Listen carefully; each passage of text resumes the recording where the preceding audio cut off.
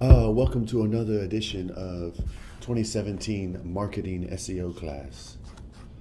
Today we're going to talk about the latest developments in marketing and SEO, and I'm going to share with you 17 cool real estate marketing ideas that you can use today, right now in 2017.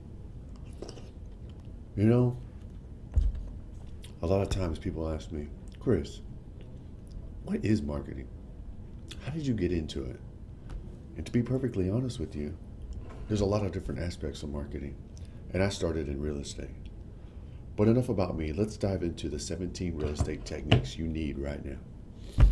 Number one, I want you to start buying lunch for your local public servants. What? What I want you to do is bring sandwiches for the local firehouse or bagels to your local libraries, and I want you to get out there and I want you to hit the pavement running. Okay? Number two, I want you to put your office somewhere public. Okay, what I mean by this is hang out at your local coffee shop, your local Starbucks, your local Boomtown coffee place. All right? And with the handwritten sign, I want you to have it on there and say, ask me about anything real estate. You'll be surprised at how many people will come up to you and start talking to you about real estate. Boom, you got a lead. Number three, I want you to change your message on your phone. Okay? Don't have the generic voicemail saying, oh, sorry, so-and-so at 832 is not here right now.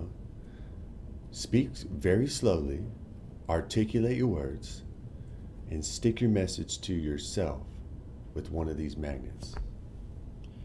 For example, hello, this is Christopher. I'm not in the office right now, but I can take a message. Hang on a second while I get a pencil. Open a drawer, get some paper, shuffle it around, and say, okay, what would you like me to tell me? Number four, I want you to sponsor a cause that matters to you. Anything from rescuing animals to perhaps maybe children related, cancer, brain tumors. Connect your cause to your brand. Don't just do it once. Make it part of your brand for the entire year, and I want you to focus on it. Start a charity, start a cause within your community. You can do this easier than ever through the sites like Rockstar Connect, for example. Excuse me. Number five, I want you to share what you know. Are you part of an organization? Are you part of a book club, a chamber of commerce, a softball team, an intramural club? Offer to speak at your area. Offer to speak about your expertise in these areas. From first-time buyers to fixer-uppers, bring your experience to the forefront. You can even invite your referral partners to join you, people that you normally work with, your preferred loan officers, your preferred home stagers, attorneys that you work with on a regular basis. Share what you know. Number six, be Oprah. Close your eyes and envision yourself as Oprah. Interview one of your clients. Meet them at their office, invite them to your office, invite them to lunch, make it casual. Talk about your latest seller, about what made their home special for them. Or ask first-time home buyer what surprised them most about the transaction. Make it fun, something that you'd want to share. Number seven, reach out to past clients. What I want you to do is run a digital ad campaign everywhere on the web, but only for people you've worked with, and thank them for working with you. Have the ad link it to a landing page where they can sign up to meet you for coffee. How great is this? Reach out to them. Your past clients, bring them back. Number eight, do a brand health checkup. Ask your colleagues and clients to describe you in 3 words. Are they the same words you would use? Is there overlap? If you like what you hear, integrate those words into your branding, okay? You need to bring your brand up. Do a health check on it. Evaluate it. Number 9, imagine your ideal client. I want you to create this persona by describing the client you want to work with, okay? Know everything you can about this person, where they hang out, what their interests are, how old are they male, are they female, what stage in life are they in, what generation are they? Then compare them to the current brand that you work with, the current people you're already working with. How would this persona respond to your brand as it is now? Do you need to tweak some things within yourself, within your social community, within your website, within your advertising? Very important. Number 10, connect your offline to online.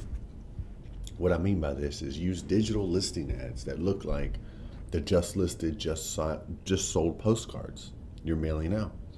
Okay? Have that link between offline and online so it's seamless transition between the two.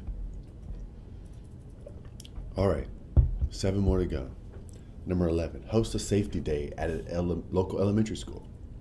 Okay, these kids can get a free bike helmet, and you could even invite the fire department out there to help with parents on, installing car seats, how to look out for your home, smoke detectors, etc. Be creative with it, but host a safety day at your local elementary school. Think about how many leads and how many parents you'd meet who want to perhaps buy a larger home or go ahead and downsize.